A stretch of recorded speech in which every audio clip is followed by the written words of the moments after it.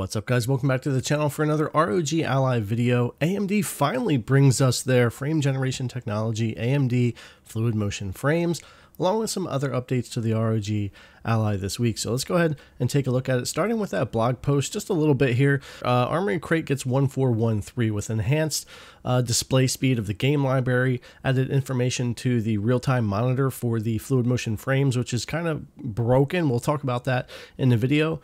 Resolve sporadic issue where AMD graphics card driver would hang up and time out, and expanded key map functionality to support the assignment of your trigger keys to the M1, M2. We also got the MCU 317 here, April 25th, expanding that key map functionality. And then we had the added support for AMD fluid motion frames on the GPU driver. Go check out the whole blog if you want to get deeper there. But I want to focus on frame generation. That's what we've all been waiting for officially here, not side-loaded or anything. And if you're not familiar, this is AMD's frame gen technology that basically works to double or more your base frame rate and give you a more fluid experience. And they also have their anti-latency technology that goes with that, very much like NVIDIA. So let's get in and take a closer look at that. Now, as far as the update center, of course, I am updated 1413.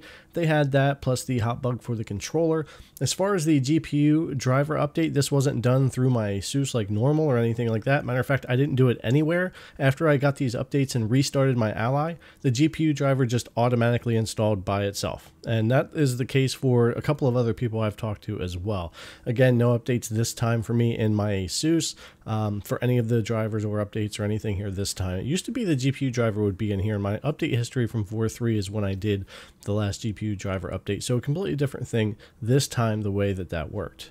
But let's go ahead and go into our AMD Adrenalin software here. And on home, I am now updated to the 24.3.1. This is basically the newest version currently out officially and includes the fluid motion frames that we have here. So if we go over into gaming and then we go to graphics, and we scroll down here a little bit, you'll now see AMD fluid motion frames and Radeon anti-lag there ticked on. This didn't exist for me prior to the update and is working really well here on the ROG Ally. Now, we do have a problem though with the monitor, the real-time monitor from ASUS. Really cool, they've added in this red AF/MF little badge here, and you know when you're using fluid motion frames, and it turns on and off in real time for you. But the problem is it breaks the frame generation. It makes it just completely not work. Not that it doesn't read it properly, it actually breaks it to where frame gen, the fluid motion frames, doesn't work, and I'll show you that in game as well. But I'm sure they'll get that straightened out soon enough, and that's going to make this feature really nice that they've added to the overlay.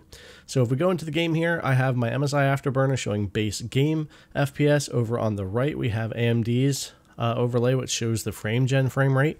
Now, if I bring up the real-time ASUS monitor, no matter what, it will break frame generation in any game. You can see the AMD overlay cuts down to the base FPS. We're no longer getting frame gen. And if I were to restart the game, it would say frame gen inactive instead of enabled when we first go in. So I'm sure ASUS will get this straightened out. But for now, this really cool feature just really isn't usable there. So we kick that off and frame gen will start working again from AMD side. And you can see that in the overlay on the right compared to my base game on the left there for MSI Afterburner.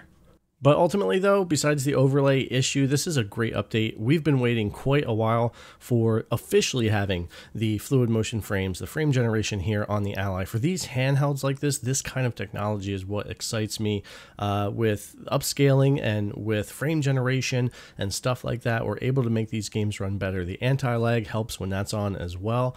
And this runs really well. This runs really smooth and feels great for Helldivers on here and other games. OddSparks is another one I've been messing with. Not super demanding, but it will run in the 30s and 40s the way I have it set, and frame generation also works really great here. And I actually prefer it, just especially not being super a game where you got to be super responsive or quick or anything. It's a lot of fun, but it stays really clean and really nice with frame gen on. I just prefer playing it that way ultimately. But I only had a couple games on here right now to test. It all seems to be working really well. I'm going to test this against lossless probably eventually, but I think this driver based AMD frame gen is going to be the way to go here. I'm really happy to finally see this on the ROG Ally. So definitely let me know what you guys think in the comments below if this is working for you. It was kind of an odd update. It's a shame the overlay's broken as well, but I'm sure we'll get there on that. All right, guys, thanks a lot for coming to check out the video as always. I really appreciate it, and I'll see you in the next one.